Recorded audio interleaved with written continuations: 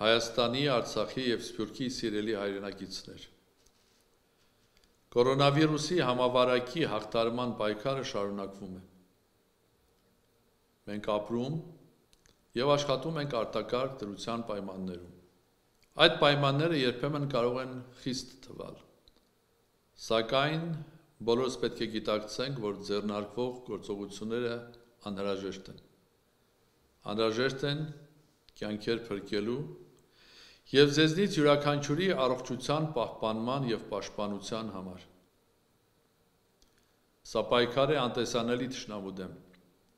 Պետք է գիտակցենք, որ ցանկացած դժվարություն ժամանակավոր է ու հաղթահարելի։ Պատմությունը մեզ սովորեցրել է չընկճվել և հաղթահարել դժվարությունները։ Հիշենք, որ անցել ենք բնության արհավիրքի, սպիտակի երկրաշարժի միջով, ապրել ու աշխատել ենք պատերազմական ծանր տարիներին, հաղթել ենք Արցախյան գոյամարտում, կառուցել մեր նոր անկախ հայրենիքը։ Կորոնավիրուսի դեմ պայքարում ևս հանգուցալուծումը կախված է մեզնից, թե որքան միասնական, համախմբված, պատասխանատու կազմակերպված և կարգապահ ենք։ Սիրելի բարեկամներ, այսօրվա պայքարում առավել զգայուն խմբում մեր տարեցները և խոցելի առողջություն ունեցող հայրենակիցներն են։ Իմ բոլոր մտքերը և զգացմունքները, վստահ եմ նաև ձեր մտքերը և ձեր զգացմունքները առաջին հերթին նրանց մասին են և նրանց հետ։ Սեր ու հոգատարություն է պետք նրանց նկատմամբ։ Մեր ջանքերը պետք է ուղղված լինեն նրանց պաշտպանելուն։ Խորապես հասկանում եմ, որ դժվարին իրավիճակ է հատկապես սոցիալապես խոցելի և անապահով մեր հայրենակիցների համար։ Ես հասկանում եմ, որ ձեռնարկվող քայլերը դեռևս հիմնովին չեն փոխում ձեր վիճակը, սիրելիներս։ Պետության աջակցությունից բացի շատ կարևոր է միմյանց սատարելը։ Օգնենք հարևանին, ծանոթին ու անծանոթին, նրանց, ովքեր այսօր դրա կարիքն ունեն։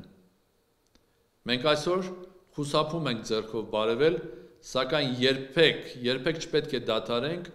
օգնության ձեռք մեկնել միմյանց։ Սիրելի հայրենակիցներ, շնորհակալ եմ այս օրերին ձեր համբերության և ըմբռնման համար։ Շնորհակալ եմ նաև արտակարգ դրությանը պատասխանատվությամբ արձագանքելու համար։ Ցանկանում եմ առանձնահատուկ շնորհակալություն հայտնել մեր նորօրյա հերոսներին, առողջապահության համակարգի բոլոր աշխատակիցներին, բժշկից ու բուժքրոջից մինչև շտապօգնության մեքենայի վարորդ։ Նրանք այսօրվա պայքարի առաջին գծում են։ Կարծում եմ, յուրաքանչյուրս այս օրերին նորովի գիտակցեց, գնահատեց նրանց անձնուրաց աշխատանք։ Շնորհակալ եմ նաև այն կամավոր ուսանողներին և դասախոսներին, ովքեր այս պահին հիվանդների կողքին են։ Շնորհակալ եմ պետական համակարգի ծառայողներին, ոստիկանից զինվորից մինչև փրկարար ու դիվանագետ, որոնք այս ծանր պայմաններում շարունակում են պատվով կատարել իրենց պարտականությունը։ Շնորհակալ եմ ուսուցչին ու հեռավոր սովորող ուսանողին, խանութի գանձապահին ու հավաքարարին, տաքսու վարորդին, բոլորին, ովքեր այս օրերին իրենց աշխատանքով կիսում են պետության և հասարակության ծանր բեռը։ Խնդրում եմ սերս և շնորհակալությունս փոխանցել մեր հասարակության կրտսեր ամենասիրելի և ամենագնահատելի անդամներին, մեծ ու փոքր երեխաներին։ Նրանց համար նույնպես շատ դժվար է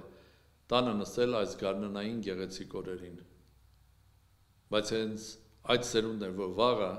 հաղթահարելու է ցանկացած այլ դժվարություն։ Շնորհակալությունս բոլոր այն ընտանիքներին, ովքեր մեկուսացած են իրենց տներում։ Շնորհակալ եմ բոլոր փոքր, միջին ու մեծ գործարարներին և նրանց գործընկերներին։ Նրանց վրա է հենվում մեր երկրի տնտեսությունը, որ այս պահին, այս օրերին հսկայական ճնշման տակ է։ Գործարար պետություն համագործակցությունը պետք է ամուր լինի։ Ներկա վիճակից պետք է դուրս գալ փոխըմբռնման և փոխօգնության համատեղ ջանքերով։ Առանձնակի ցավ ու վիշտ եմ ապրում Հայաստանի և աշխարհի տարբեր անկյուններում մեր ժողովրդի զավակների կորուստի համար։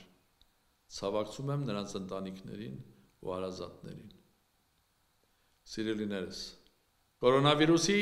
թեստերից բացի մենք այսօր հայրենասիրության, պրոֆեսիոնալիզմի, մարդասիրության և բարոյականության թեստ ենք անցնում։ Այդ թեստերի արդյունքով պայմանավորված կլինի մեր վաղվա օրը։ Կորոնավիրուսը վստահաբար նահանջելու է։ Մենք կրկին անցնելու ենք բնականոն կյանքի։